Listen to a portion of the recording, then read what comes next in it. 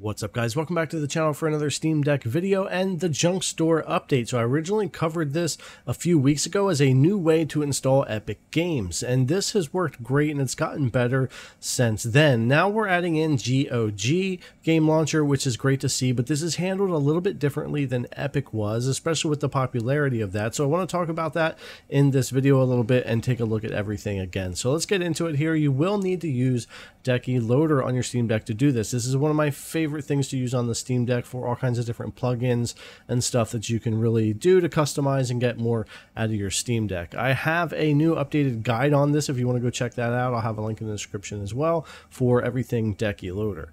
Now, as far as supporting the dev, there's lots of ways to do that, but specifically if you want to get into GoG right away, that will be in beta form in the Faithful tier of Patreon. As it moves on down the line, it'll help Trailblazers and so on, but help kind of control things and have a lot of people testing this, but not too many at once.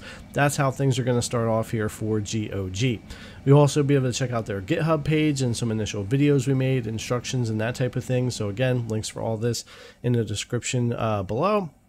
And also, if you haven't joined their Discord already, that's a great place to go and be able to talk to the JunkStore community, the devs, get answers, ideas, that kind of thing of what's going on with the project. So lots of great stuff there. And in JunkStore, once installed on your Steam Deck, you'll have all the links available to you here right in that app as well for supporting and getting the information that you need. Now, it's also good to have different versions of Proton available, like Proton GE, in case you need to make some changes on your own and have them on your deck ready to go. Now, I've done this on the desktop most of the time by using Proton Up QT. I've had plenty of guides on that, but you can grab that from the Discovery Store, install it, and be able to install different versions of Proton GE to run different games and things if you need to be able to do that and have different versions on your Steam Deck. Now, the desktop way isn't necessarily the easiest anymore, especially since you're going to need to have Decky Loader anyway. You're able to do it from there, and I'll show you that as well. But for those of you that still like to do this through the desktop or through Proton Up QT, you can do that here still as well. But also, if we go in here and you go into the store and search for Wine Cellar, you'll be able to install that here, go to Manage, and you can get all of your different Proton GE layers and all that right here as well, along with some other stuff. But you can easily install and uninstall those right there. Now, as far as once Decky Loader is installed, we go into the settings here. I'm running the pre-release and the testing store. Now, there is a JunkStore version on the default or the stable store, but the better version currently is on testing, and I do kind of recommend going for that right now if you want to grab this. As far as the actual store, go in here to testing, and we're going to, of course, go down or search for JunkStore, and once we see that, we're able to just go ahead and install it. I already have it installed here, so I don't need to do it again, but it's really just a matter of seconds, just like a lot of the other plugins, and it installs quickly for you, and then it'll show up in Decky Loader. So quick access menu, Decky Loader, and JunkStore is going to be in here, and you see I have Wine Cellar and a bunch of others there too. So we go into About, and you're going to have, of course, About and Dependencies, Custom Backend, all these different areas that we can go into, and this has actually grown since it launched a few weeks ago as well in here, so a little bit more information. But in About at the bottom, enable developer mode, there's a cool shortcut we can use. So if you want to be able to do that, make sure you enable developer mode, and it gives you that developer tab. We'll get to that in a minute, but dependencies right here is something, if you haven't already installed those, you're going to need to do the first time running JunkStore here. So make sure you install those, and you may need to reinstall them from time to time with updates. I've found a few times I've had to do that. Besides that, we also have reload the scripts, install Proton Easy Anti-Cheat and BattleEye. They're right there for you if you haven't already installed those on your Steam Deck. Custom backend for those of you that want to be able to get into that. We've got the additional support page right here, and then earlier in the video I showed you links, so all of those links for all the different pages that you're going to need to get to are right here as well. And then besides that, we have logs, and then all the way at the bottom we're going to have the developer page, and that's where we're going to be able to see the enable double stick quick access. You click that on, and then you can actually, from other places in your Steam Deck, instead of bringing up quick access and everything, you can just click these and go to either Games or About right into JunkStore right away. That's a really cool, easy to use shortcut that I recommend enabling if you want to. They're just an easy way to get back and forth. So I thought that was a neat idea thrown in there. All right, so now I have GoG and Epic, not just Epic here, with access to that, which is really cool, and both are still working really well here. So we'll take a quick look Scroll down through. I have a ton of games on my Epic Game Store. I only have a few over on that GOG account, but we're going to take a look at everything here. Some of the settings have changed a little bit, but mostly you can still toggle your installed and all of your games and that type of thing. Fall Guys is now working much better, which we'll take another look at. We have our search bar, and then we have some settings in here. So refresh game list, install EOS overlay, and all of that. Go over to our gear icon for the other settings. We have basic configuration, advanced, and expert, so you can get into more settings if you want. Starts off with basic, which is easy and gives you install location. So SSD or micro SD, easy to change where you're going to want to install your games, which is cool there. Now this little store tab is a new thing, which is a really cool one. So if you click on that, this is pretty simple, but it's just going to open up the Epic Game Store, and this is touchscreen only, but it works really well, and you can go in and take a look at sales, buy games, get the free games, maybe claim those, add them to your library right away, and just do all this from game mode and from JunkStore. So that's also a little neat add-on that wasn't there before.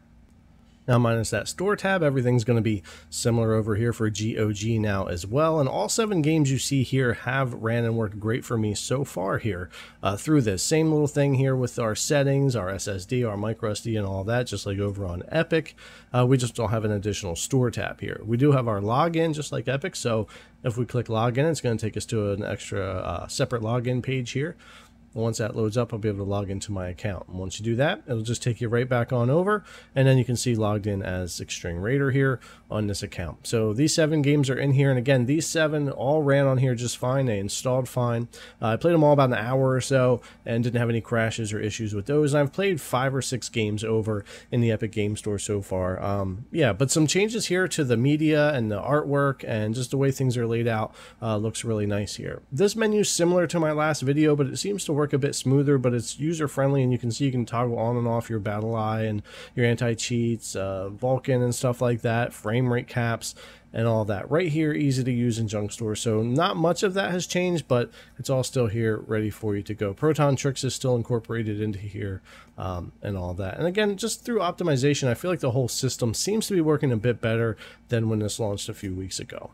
So I've been able to successfully install, uninstall, and launch games all from JunkStore, and it works really well. But what's cool is you don't just have to do that. Once you install games from JunkStore, they'll just show up here in your game library as a non-Steam game, which is cool. So if I go in here to non-Steam games here, this is the games I have right now: Sleeping Dogs, Batman, Tomb Raider, and Fall Guys, all installed from JunkStore at the moment. So that's pretty cool. And then with that double-click shortcut, right back over to games here.